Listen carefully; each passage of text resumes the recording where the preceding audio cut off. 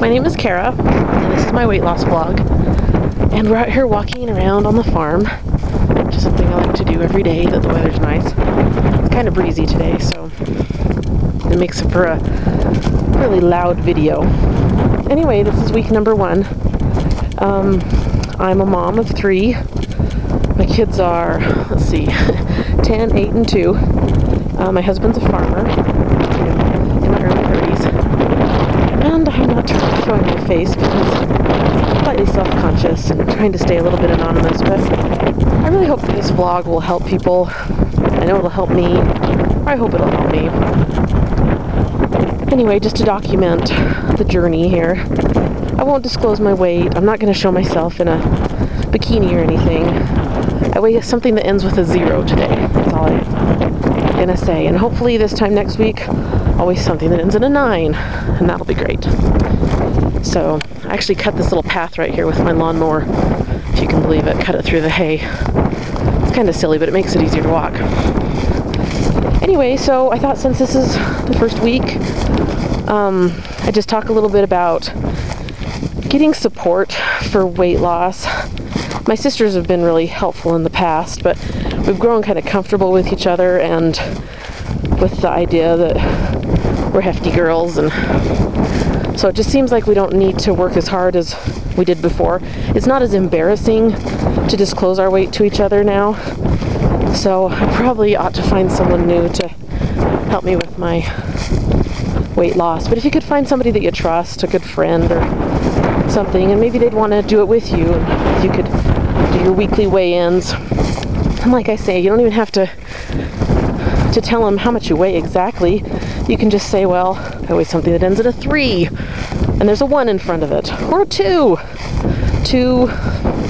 blank 3, because it's usually that middle number that gets you down. Anyway, that's what I think is important. So that's what I'm going to do this week. I think I'll still stick with the sisters and just try to work a little harder, try to get down to something that ends at a 9. But this is something I've been struggling with for years.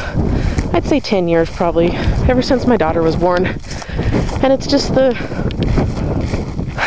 daily struggles of life that kind of bring you down and cause me, anyway, to overeat. So I think this is a good first installment of the Kara weight loss vlog. And I don't know who I'm going to tell about this because it's still a little bit personal.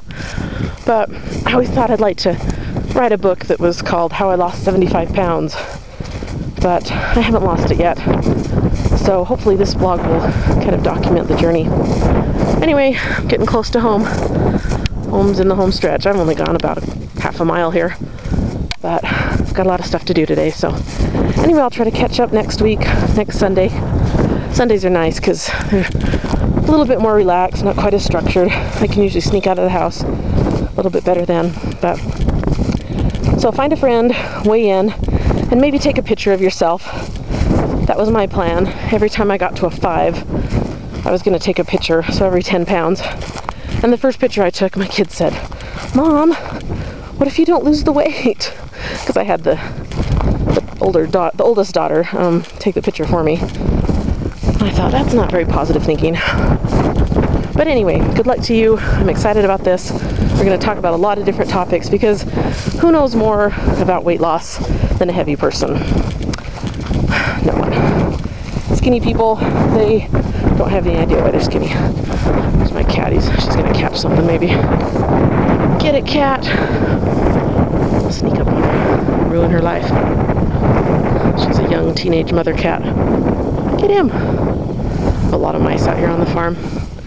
Anyway, I hope the wind wasn't too bad. And I hope you check in with me next week, and I hope I get lots of subscribers and I can change the world. This poor cat, her name is Cooper. We thought she was a boy. But she's apparently not because she's had about 5 batches of babies. So, thanks. Talk to you next week.